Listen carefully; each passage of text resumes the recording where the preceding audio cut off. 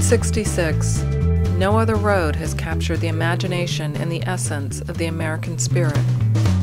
It connected urban and rural America from Chicago to Los Angeles, crossing 8 states and 3 time zones. This national treasure is famous around the world for having its own soundtrack. It has inspired musicians and filmmakers in classic literature and popular culture.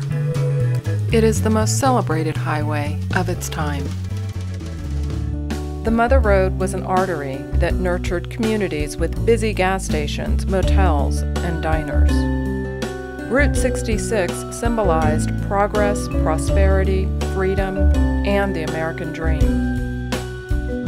The iconic images of Route 66 are of white middle-class families hitting the road in their Airstream trailers to visit kitschy Americana landmarks.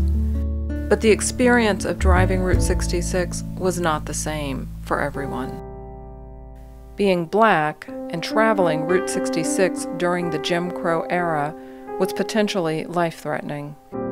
It was assumed that the West was more liberated than the South, but in fact, racial segregation was in full force. Blacks couldn't shop, sleep, or eat at most white-owned businesses.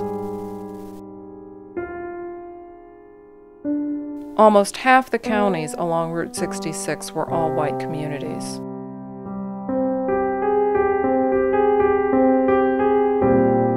The 1930 census listed these places as sundown towns.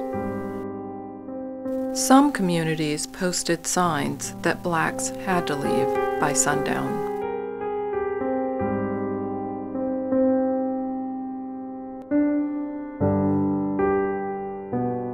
To address this problem, Victor H. Green, a black postal worker from Harlem, New York, published the Negro Motorist Green Book from 1936 to 1964.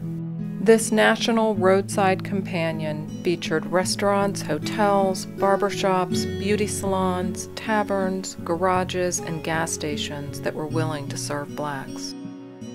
Green said he wanted to give the Negro traveler information that will keep him from running into difficulties and embarrassments.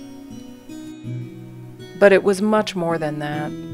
It was an essential road trip companion that provided invaluable and possibly life-saving information. People called it the Bible of black travel.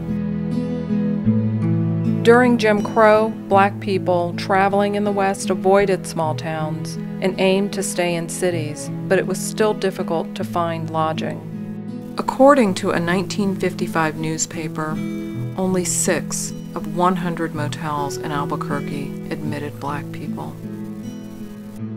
Route 66 mirrored this shameful chapter in American history.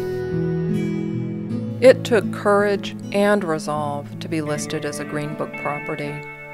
These business owners who provided food, shelter, and services were taking a stand against racial segregation. Route 66 was decommissioned in 1985, and many of its businesses closed their doors. Research has documented an estimated 350 businesses that were advertised in black traveler guides.